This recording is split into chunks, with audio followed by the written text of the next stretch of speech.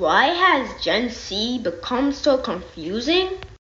Such as words like skibbity, phantom tax, and other things. So, first we need to find out what they mean. You know what? Never mind. I don't want to know what they mean. So let's just figure out why they're so confusing. Humans have been evolving for many years. So as the humans are evolving, they come up with words that probably don't make sense because they used up all the words and ideas they have. But that's just my theory. I don't know for sure. Nobody really knows for sure. But oh, the day has finally come. The day we finally take over. And trust me, this time we will win. Besides, boss is waiting. I better leave.